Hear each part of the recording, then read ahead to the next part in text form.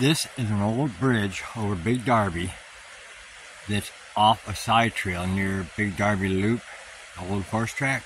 My understanding is back in the day when the Darbys had this land before Battelle had it, they still own that land over on the west side.